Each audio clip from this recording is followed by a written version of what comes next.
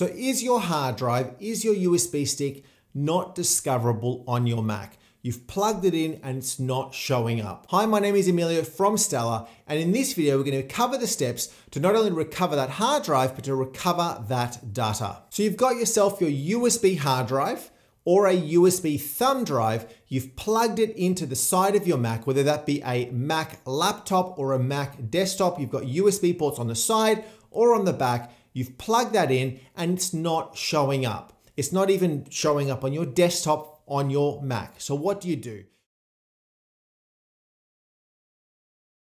What I would recommend is look at your Finder and see whether it's just hidden. Perhaps the option to show external devices on your desktop is not enabled, so we're going to enable that.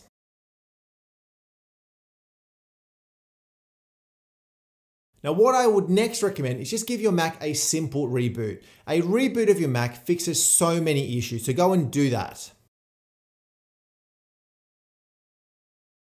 If it's still not showing up, two things that I'd recommend is one, why don't you try plugging in that USB hard drive or the USB thumb drive into a different port on your Mac. You've likely got more than one USB port, so why don't you run it into a different USB port? If it shows up, great. It could be an issue with the other USB port.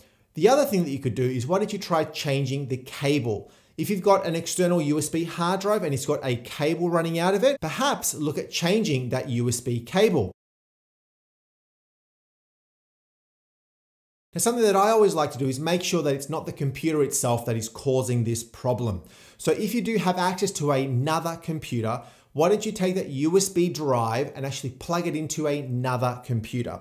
If it shows up, great. Then you know that the issue is potentially on your Mac. If it doesn't show up, then there's still potentially an issue on that USB drive. So if it's plugged into your Mac and it's not showing up, the Mac itself has a great software package. It's a command line interface essentially called Terminal. I would recommend that you open up the terminal and run a command to see whether if it is discoverable on your Mac. You can open up the terminal by going into the Finder, into Applications, and down into the Utilities, or going into the Spotlight and typing in Terminal.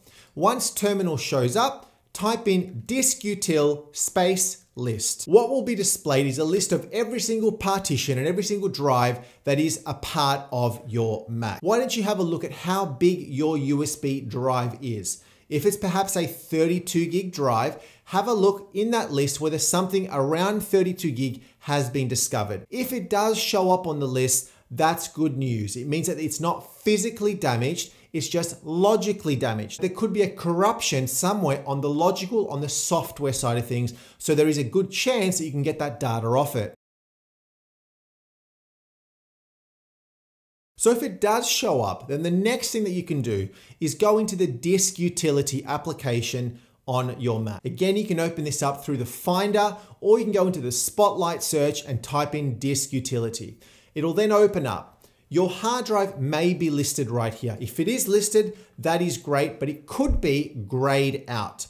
If it's grayed out, just select that hard drive and then click on the mount button. That will then force that hard drive to mount and show up again on your Finder. It may just have been unmounted by accident, or it just couldn't mount itself. So by you forcing it to mount, let's see how that goes. Now, even after trying to mount it, if it hasn't shown up, because sometimes the hard drive can unmount itself or won't mount itself when it boots up. So if you can't even mount it by doing that manual step, sometimes what can happen is if the macOS version has changed, then it may have issues mounting different versions of macOS. From time to time, you're going to be updating your Mac. If you're running a hard drive from a way ago, that could be a problem, but it could also be a driver issue. It's very rare, but sometimes certain vendors, certain brands of USB sticks and hard drives may require certain drivers on certain operating systems to be able to run. So why don't you go and check with the manufacturer, with the vendor, with the owner of that USB hard drive, the brand, and see whether they've got drivers for the version of macOS that you have running. So if it is showing up within the disk utility, but you cannot mount it, do not go and erase it. Don't go and delete it or format it, because you could actually be losing more data. you want to just leave it as is, you could then look at getting some software like Stella's Data Recovery, which you can download for free. Download it, install it, and then run it and scan your entire computer and then see whether you can recover the data off that USB hard drive.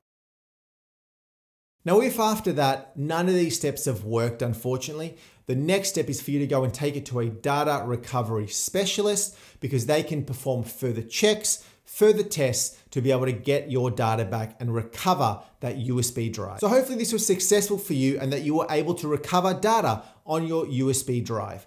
Why don't you let us know in the comments below how you went? Please also do like this video if you did like it. And as always, if you want to keep up to date with every video that we are releasing, along with a lot of Mac related videos, please do also remember to subscribe, clicking on the button and on the bell so that you don't miss out on any of the video releases. Thank you so much for spending the time. We will see you next time.